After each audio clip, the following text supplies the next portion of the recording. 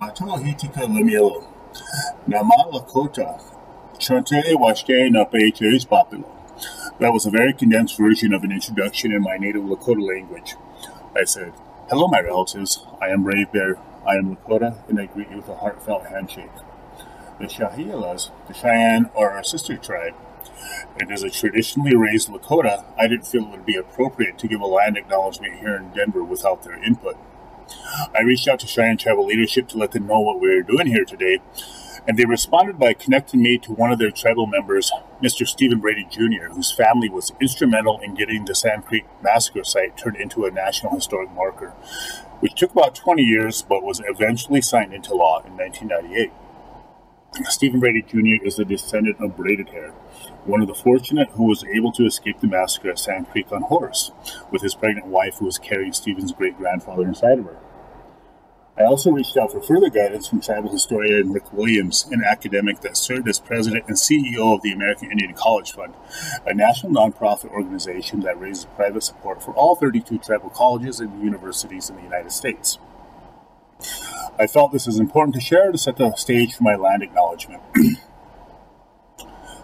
We want to acknowledge that the land I'm coming to you from is the Denver Front Range area, and to also acknowledge that for 11,000 years, more than 48 tribes frequented this area and was occupied mainly by 6 tribes, including mine, the Lakota, but has always been known to be Cheyenne and Arapaho country to all tribes.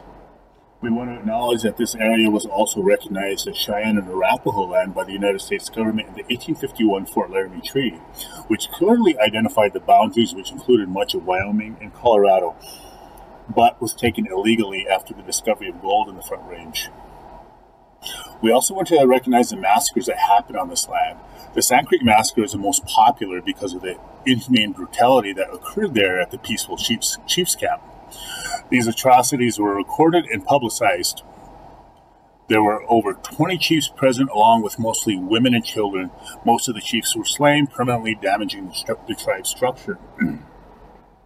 As Lakota, we want to acknowledge the youth of the modern-day Cheyenne, who every year return to the Sand Creek Massacre site to run the 180 miles back to Denver. This is done to honor the memory of all children and the unborn who were slaughtered in a horrific manner at Sand Creek, and also to honor the body parts of their ancestors that were taken back to Denver and worn as trophies by the soldiers and local militia in a victory parade through Denver, returning as heroes. These Cheyenne children run the exact same route that those body parts were carried. The Northern Cheyenne would like to also acknowledge the 2 officers, Captain Silas Sewell and Lieutenant Joseph Kramer, who disobeyed direct orders and refused to let their men fire on the Cheyenne and Arapaho. They are both revered by the Cheyenne Nation, and during their yearly memorial run back to the state capitol, the Northern Cheyenne stop at Silas Sewell's grave to pay respects, and many give credit to their existence to these 2 men. If it wasn't for Silas Sewell, I wouldn't be here. I honestly believe this, and we would have been wiped off the face of the earth if he and Kramer allowed their men to join in the killing. Northern Cheyenne tribal member Stephen Brady Jr. Silas Sewell was later assassinated after his testimony in court on his experience at the Sand Creek Massacre. It was instantly recognized he was killed because of his testimony. David F. Hallis, Colorado historian. Lastly, we want to acknowledge that this land was stolen illegally, and we want it back. Rick Williams.